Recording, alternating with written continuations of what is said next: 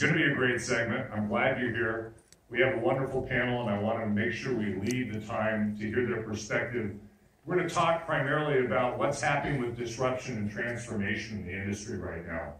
And the angle I want to take on this is look at it from the perspective of talent, agent, and actual content producer. We have three wonderful individuals, so with that, let me start to introduce the panel so we can get into this if I could.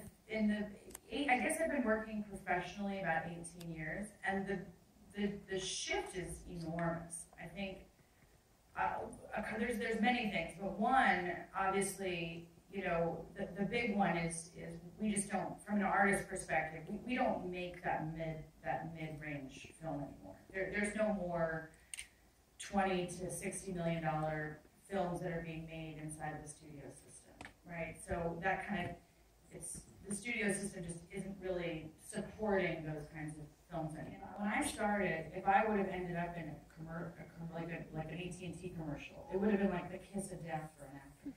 You know, it would be like, I mean, now, Or a professional. Yeah. Now, what she needs to say. You know, if we would have been selling product as an actor, we wouldn't be hired as an actor. The studio, it was sort of like not happening. You just never saw it.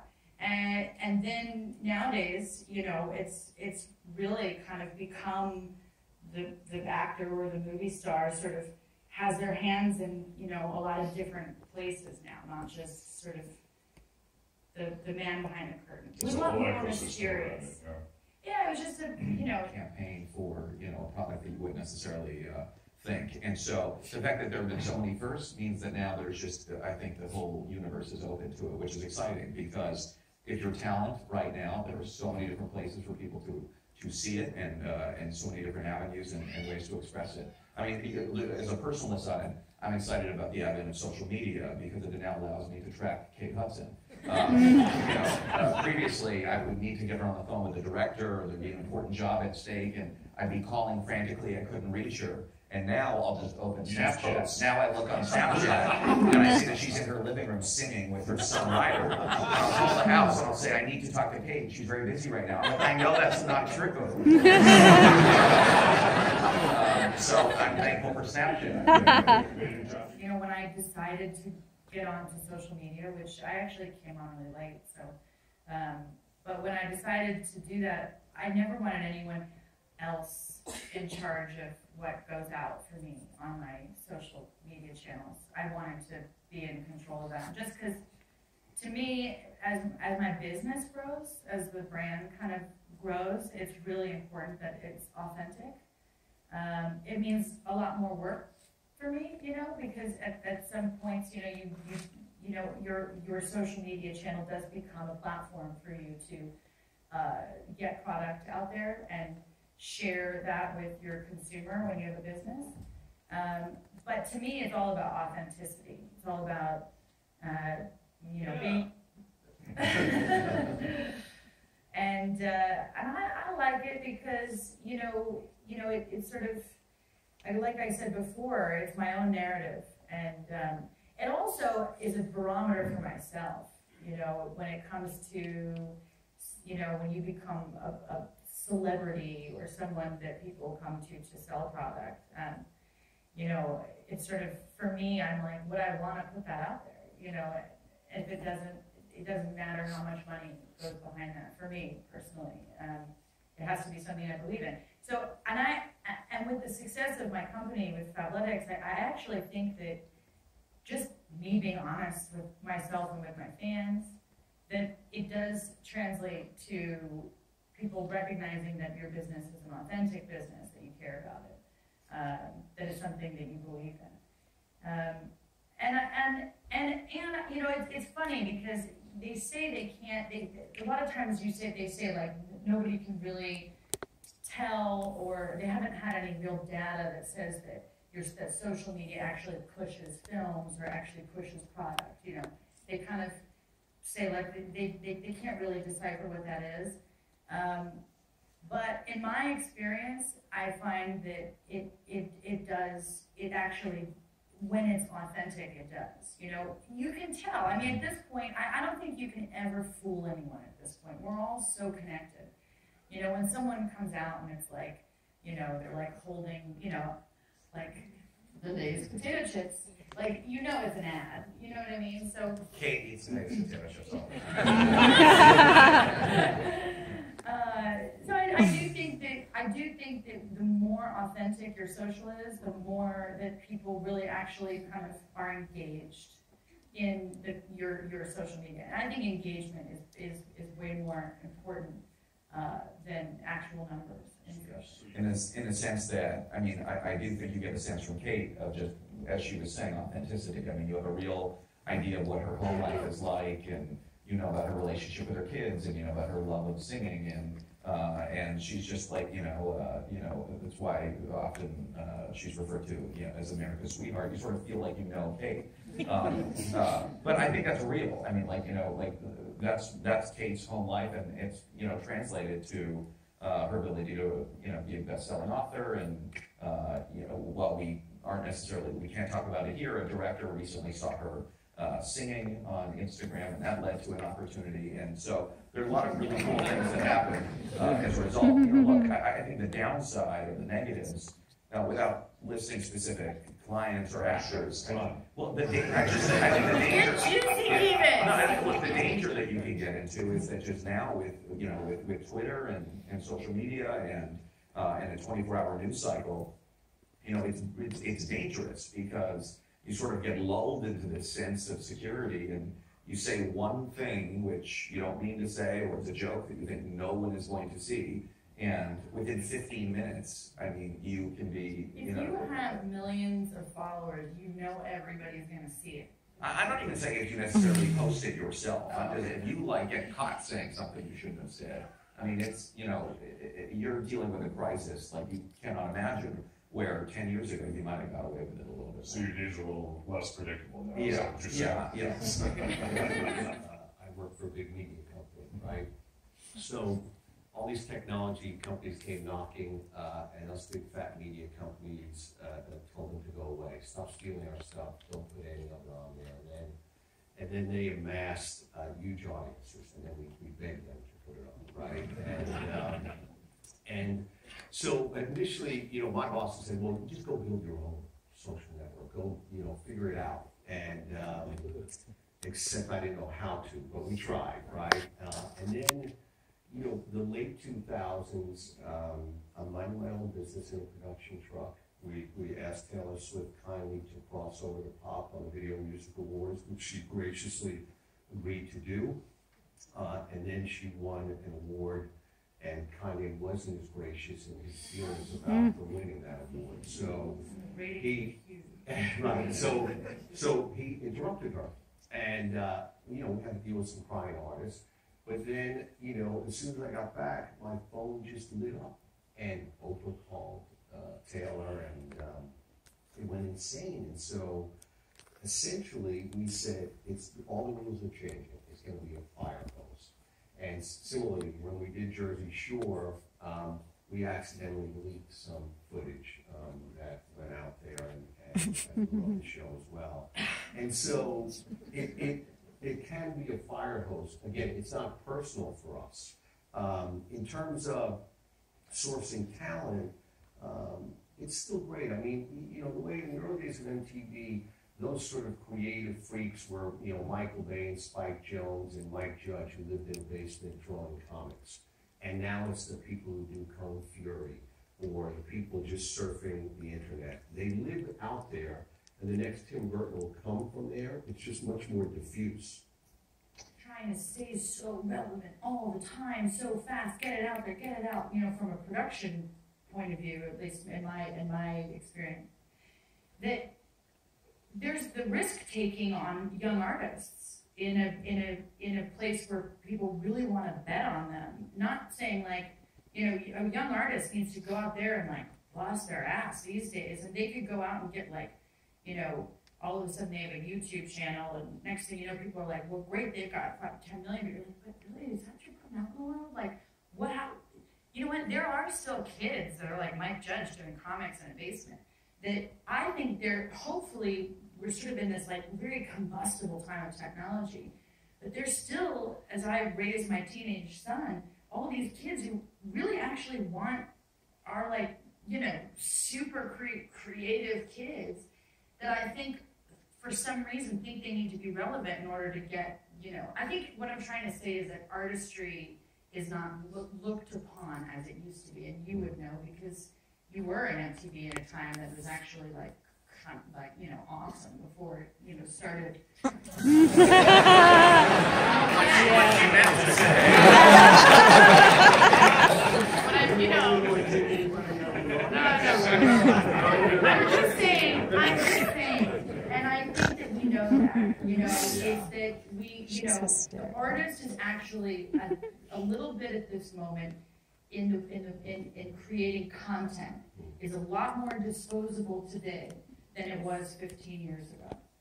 You know, we're not creating the movie stars anymore.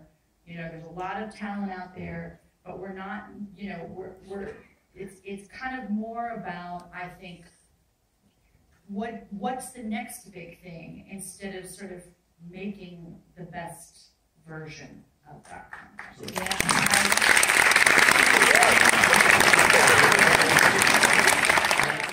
And the movies that I could be doing are just movies I don't really want to be doing right now. And that means that, you know, like the big sort of comedy is actually, as much as if it was the right one, I'd want to do it, but I don't know.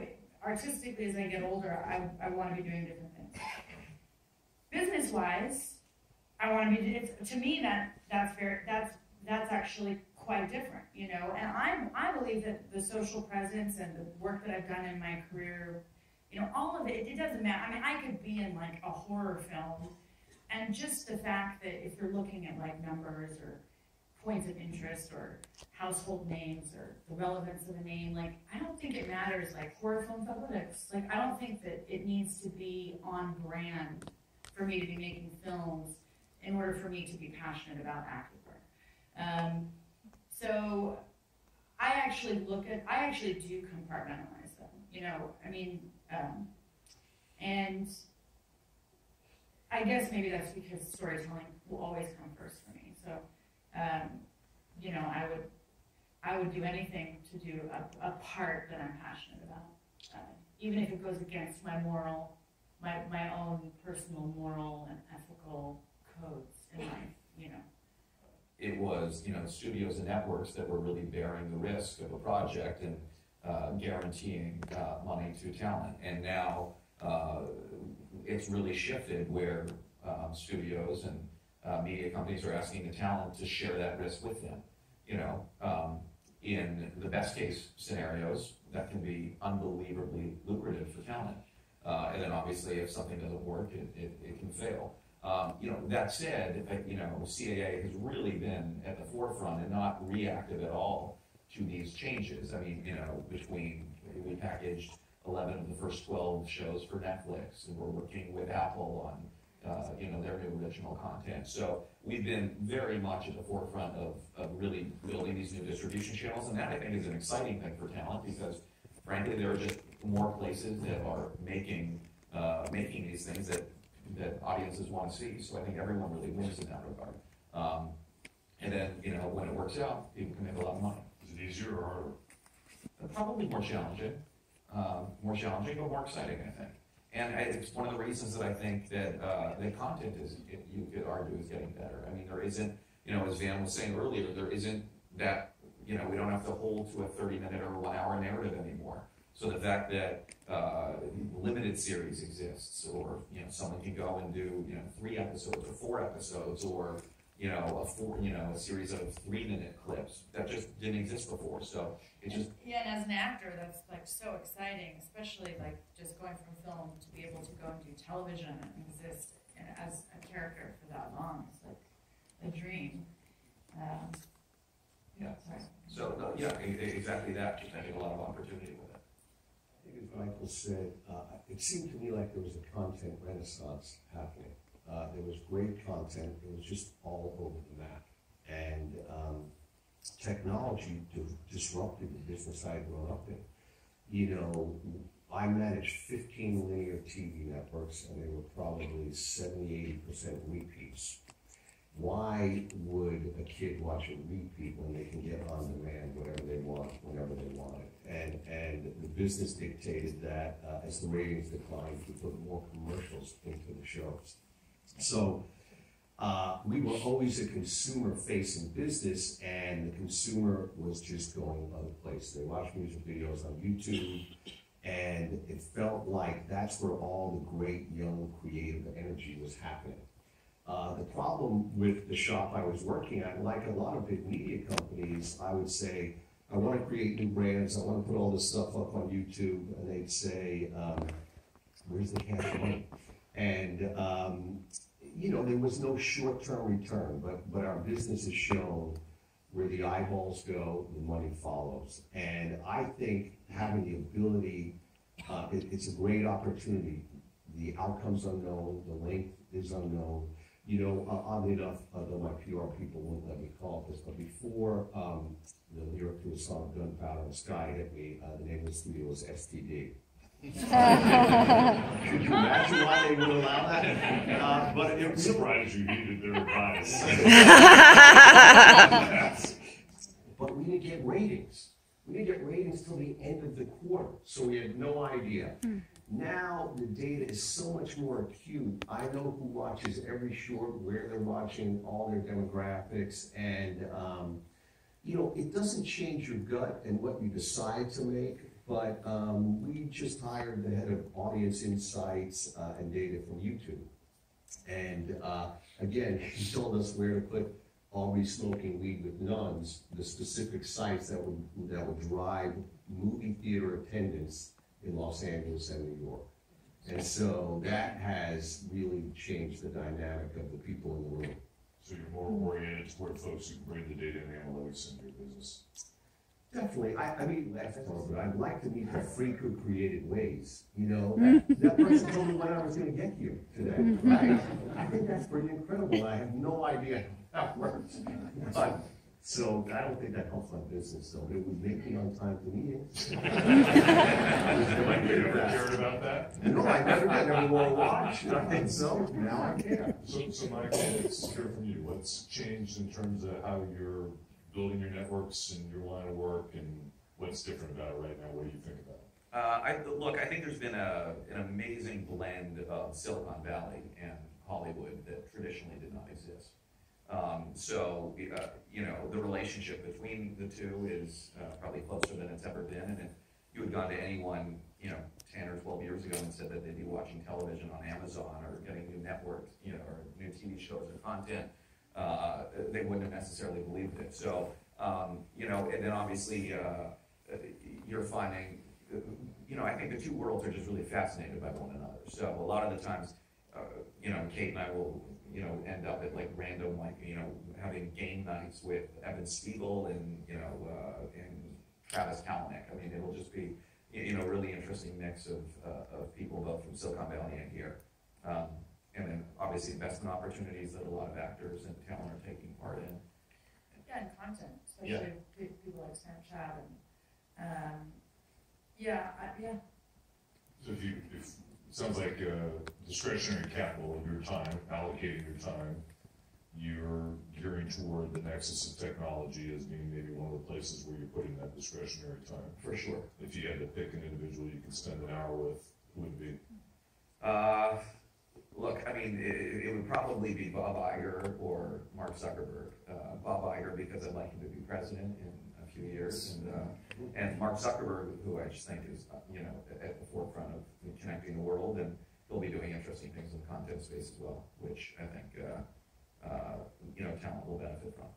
Kate, how about you? Honestly, I have been thrust into the world of business in the last 3.5 years. I absolutely love it. It's very different than the movie industry. And the learning curve has been huge. So for me, it's really, I guess that it's really learning about how to shape business, shape.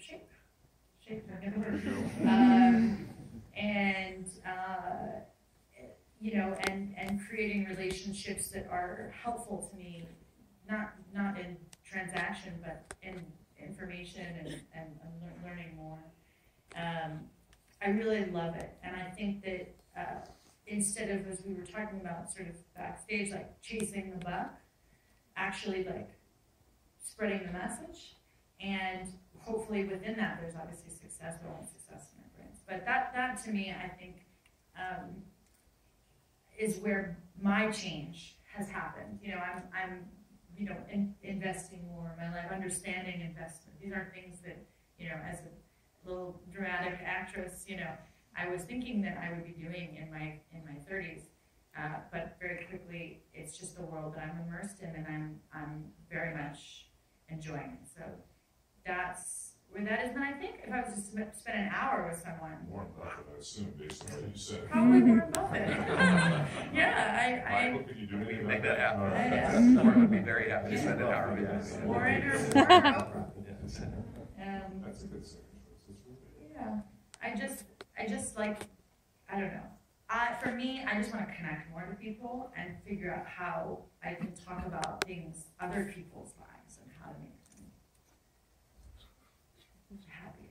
So, With Marshall, with Chadwick Boseman, and Josh Gad, and Sterling Brown, who just got nominated for an Emmy, which is really exciting, and Dan Stevens, and we had the best time when we made a film about Thurgood Marshall, sort of from the perspective of one trial, and a very definitive trial in his youth, and the movie turned out really, really wonderful, and that comes out in October, and then I'm working on a movie right now that I can't talk about, which is, you know, so But you like it. because I want to talk about it so much.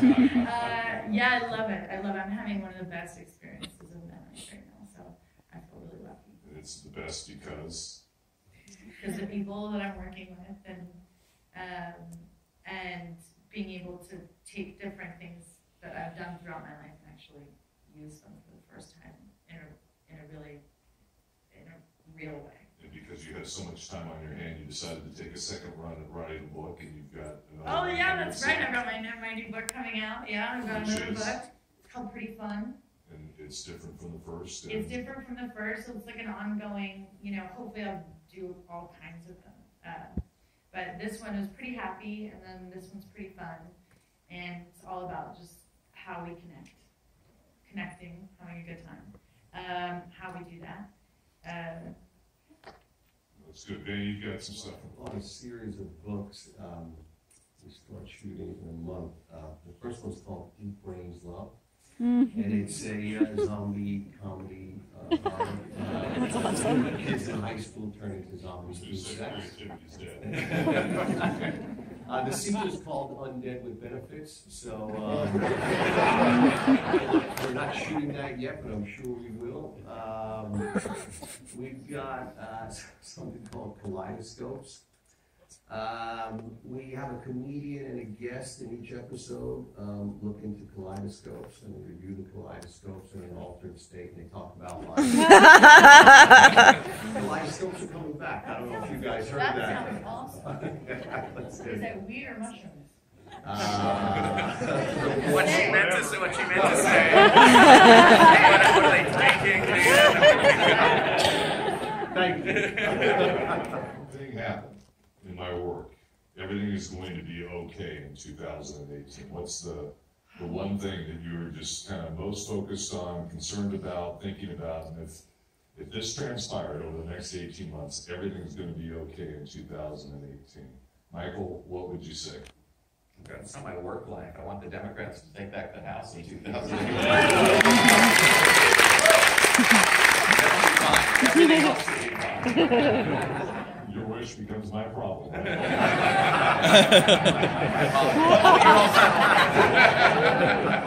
I answer this question too?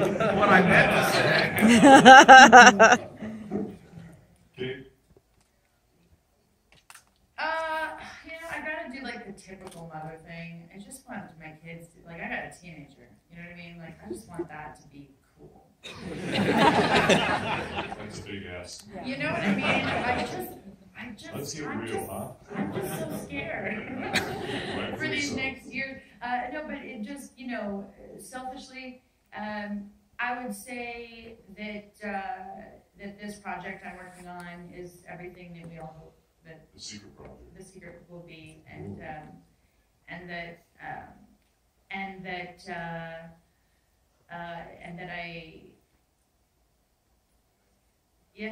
it.